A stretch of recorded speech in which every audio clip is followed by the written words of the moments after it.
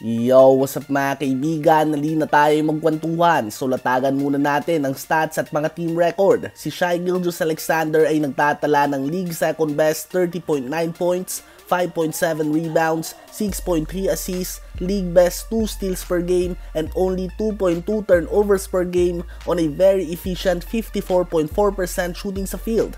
And as of today ay hawak din nga ng OKC Thunder ang best record sa buong West na 48 wins and 20 losses. Si Nikola Jokic naman ay gumagawa din ng 26 points, 4th best 12.2 rebounds, and also 4th best 9.1 assists, 1.3 steals, and 2.9 turnovers per game on 58.1% shooting sa field. Ang Denver Nuggets ay hawak nga ang second best record sa buong West na 48 wins and 21 losses, only half game behind yan sa OKC Thunder.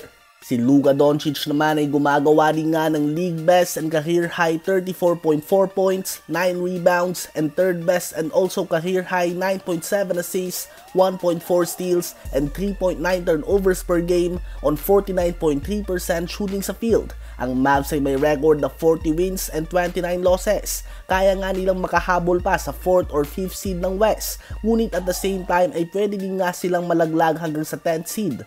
At si Giannis Antetokounmpo naman ay gumagawa din nga ng 3rd best 30.8 points, 6th best 11.2 rebounds, 15th best 6.4 assists, 1.2 steals, and 3 turnovers per game on career best 61.6% shooting sa field. Ang Milwaukee Bucks ay hawak ang second best record sa East na 44 wins and 25 losses. Ang apat na player na ito ay ang top 4 sa MVP ladder ngayon with only 13 or 12 games remaining. At yan nga din mga kaibigan ng order. Si SGA ang number 1, number 2 si Nikola Jokic, pangatlo si Luka Doncic at pang-apat si Giannis Antetokounmpo. Ito nga ay humakot ng debate sa social media at madami ang hindi sang-ayon na si SGA ang una sa listahan na ito. Tila ba ayaw daw talaga ibigay ng NBA ang MVP kay Nikola Jokic kahit na deserving naman ito ayon sa mga fans. Tila ba hinihintay lang nga daw nito ng NBA na matalo at matapos nga daw na matalo nito laban sa Mavs, agad itong naunahan ni SGA sa listahan. Habang mga fans naman ni Doncic ay hindi na nga alam kung ano pang kailangan gawin ni Luka para manalo ng MVP. Mauubusan na nga daw ito ng record na babasagin, subalit hindi pa din dito ibinibigay ang MVP award. Reklamo ng mga fans si Doncic ay bakit nga daw kay Russell Westbrook noon agad na ibinigay ang award kahit na 7th seed ng OKC sa West. Bakit nga daw kay Doncic ay hindi ito magawa ng NBA?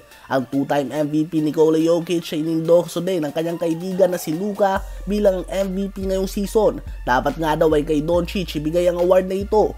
Habang si Giannis naman ay ilang taon na din ang consistent, kaya naman natitake for granted na minsan ng mga fans at media ang kanyang ginagawa kahit na nag-average siya ng career high in efficiency. So it will be interesting nga mga kaibigan kung sino bang magwawagi ng MVP award. Ang apat na ito ay lahat deserving, ngunit isa lang nga ang pwedeng manalo. Kayo ba mga kaibigan, base sa kanilang mga stats at team record, sino ba sa palagay nyo magwawagi?